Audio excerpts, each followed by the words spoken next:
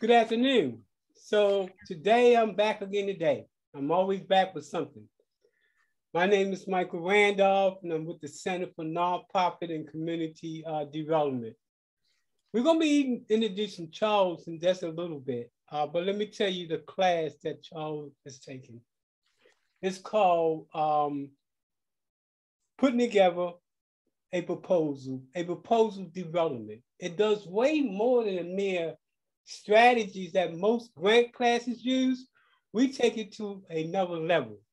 So I'm gonna have Charles to give a little bit what he's gotten so far, and more importantly, why it's so important that if you're a nonprofit, when you're operating out there, you have to operate from a perspective of knowledge to dance with the big girls and the big boys with the money. If it's a lender, a politician, an investor, no matter what the case is. So let me shut up. Good morning. Good morning. Thank you to Brother Michael Randolph for your expertise. We run a 501c3 organization, and we were always in need of a grant or grant writer. So when I met Brother Randolph, who specializes in teaching grant writing and stuff, I knew I had to take this course because, you know, if you give a man a fish, you feed him once, but if you teach him how to fish, you feed him for life. So he's teaching me how to write grants so I don't have to rely on a grant writer ever again, because that's what I'll be doing for my organization. And some of the information that we've learned so far in this course is so life-changing and so informative, man. I'm telling you, you need to take this course. If you haven't, you need to give it my brother, because he can teach and he will enlighten you in certain things that will always pop up when you're doing business. Some of the things that I've learned from him is that, you know, when you open up your grant and stuff, you got to have a statement of the problem. You got to find out what the problem is. You have to learn how to articulate that problem.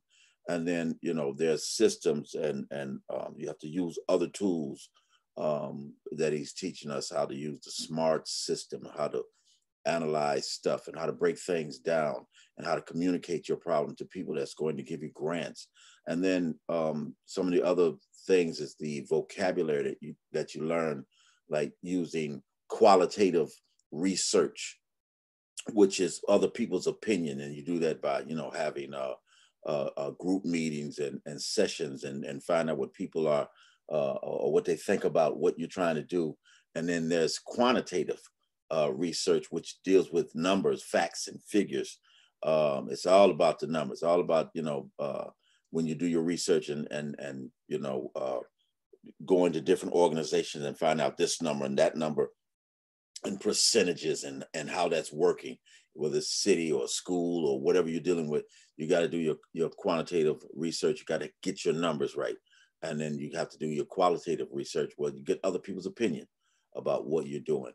And then you have to find out if what you're doing is, if it's plausible, if it's you know, feasible to do this, and if you're doing something that will impact the lives of people, and you know, does it make sense what you're doing?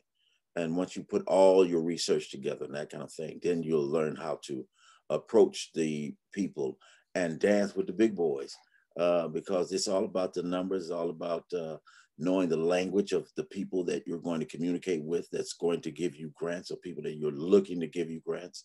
And I'm telling you, it is so informative. And if you haven't taken his course, you need to look him up, Michael Randolph. Charles, I'm so appreciative, and you have me smiling. And let me tell you why you have me smiling. Because you was able to show and articulate what you learned. That is, you gave value to the class. They say, look, when you're taking this class right here, because it's all about investment. When you're taking this class right here, if you invest whatever amount it is that you took that class, when you finish, you're going to get 20, 30, 40 times your investment. And we focus on that need to do investment. But I'm so appreciative of you articulating exactly what it is that you're getting from this class. And it was important that we did it on the spot. you didn't prepare for this. I just threw the question out there because I like to be genuine in what I'm trying to do. So that being said, we're gonna go hit back to class now. Yes, You're sir. busy. Let's get some more knowledge because our knowledge is our power.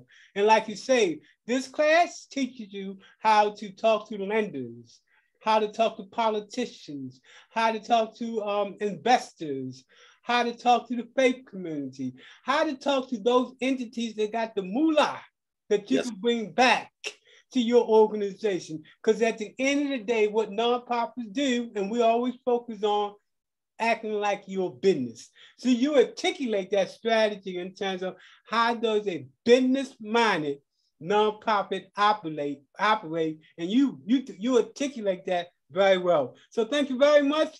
Now let's go back and get some more knowledge.